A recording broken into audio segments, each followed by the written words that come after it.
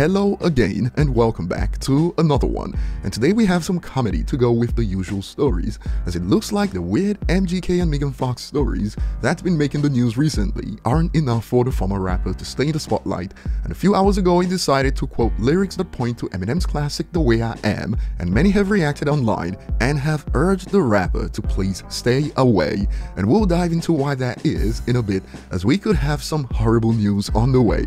We also have more on the aftermath of the Eminem drama on social media that hit new heights thanks to Dr. Dre's post after the Super Bowl ad that stated Eminem versus who? And the Eminem show received its biggest boost in the United States in 5 years. And we have more that shows Eminem's music continues to age like fine wine thanks to curtain calls numbers in 2022 so far.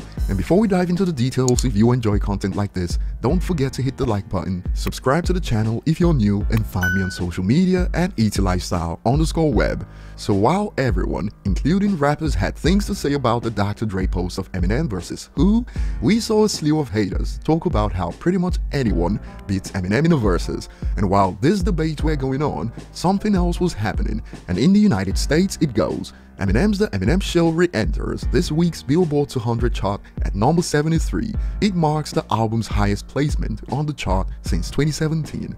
So essentially, the harder social media tries to drive the point that Eminem's music aged badly, the higher his numbers go. And in reaction to this, a user expands, "It's hard to believe that Eminem is still peaking since I was in high school in 2002. Nobody can match his longevity, a true definition of a living legend." And under other reports of this, some are predicting that's gonna jump into the top 20 after the Super Bowl. And another user added, "This dude firepower is mental. That album is 20 years old." Over on Reddit, for instance, some still remember the tragedies of the 21st and 28th, hence takes like this in reaction to the Eminem Show's host. You said you got Butterfingers, but I don't see anything dropping." And some have expanded, "The Eminem Show is so timeless, it ain't even funny, doesn't sound that outdated 20 years later."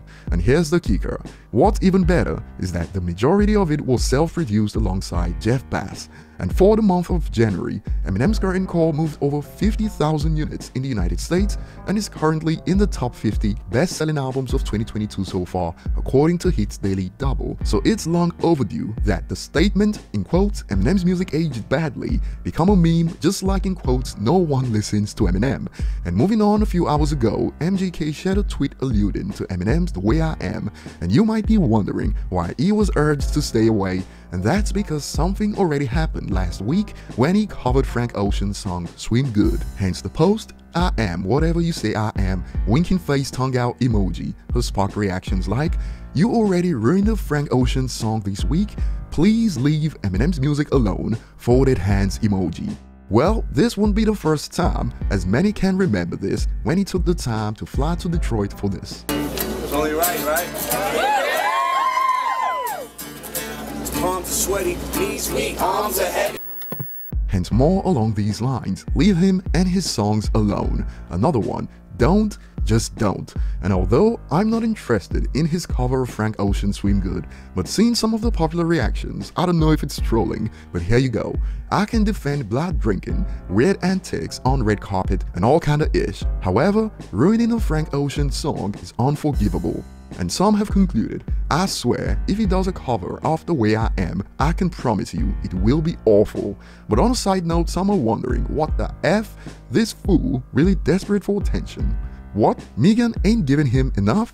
You have to give it up to MGK. He really swayed people's opinions on Megan from hot to cringe in a matter of months, and that Eminem clout remains addictive. The user expands, "You know it's time to sell an album when this loser references Eminem," and another expands on this, "Poking the bear again I see, must have an album coming out." And some on Reddit are quite confident he's gonna cover The Way I Am.